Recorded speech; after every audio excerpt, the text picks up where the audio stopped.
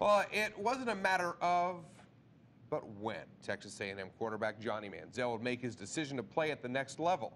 Good evening. I'm Matthew LeBlanc. And I'm Amanda Kenny. Thank you for joining us. Today, Johnny Football sent a letter to Texas A&M's 12th man, officially announcing that he will be leaving Aggieland for the NFL. Now, sports director Luke Simons joins us with our top story tonight. Hey, Luke.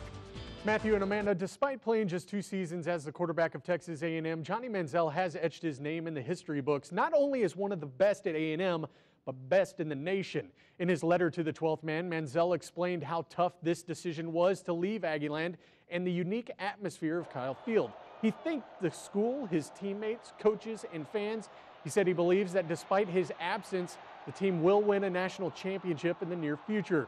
Manziel has been projected by many draft experts as a top 5 pick, and now he will begin the process of preparing for the NFL Combine and other workouts with NFL teams. Now, coming up later in sports, I'll tell you what Johnny says was his only regret in Aggieland and let you know what Coach Sumlin also had to say as well. Matthew and Amanda.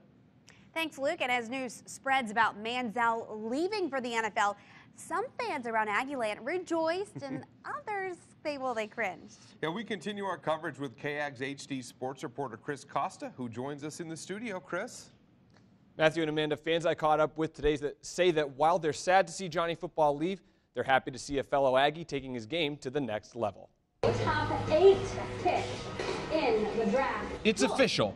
Aggieland's favorite quarterback is on his way to the NFL draft, and fans have mixed feelings. But he's obviously become an icon in this town, and it's fun to see somebody that, starts at this level, move up to the next level, and kind of see how their career blossoms. I don't know if he's quite ready.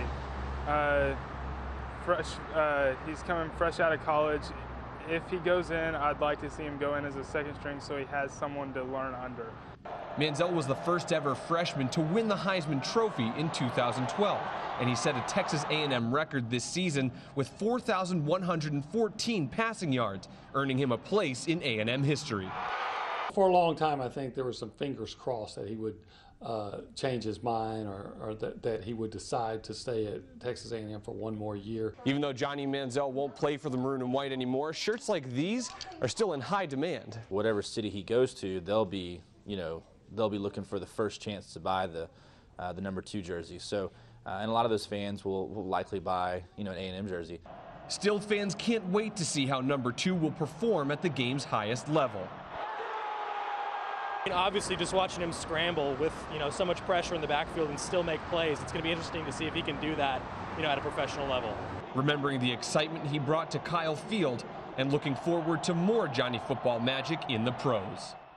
Now, some local stores I spoke with say that when Manziel is selected, they plan to carry his NFL jersey, whichever team that may be. Matthew and Amanda.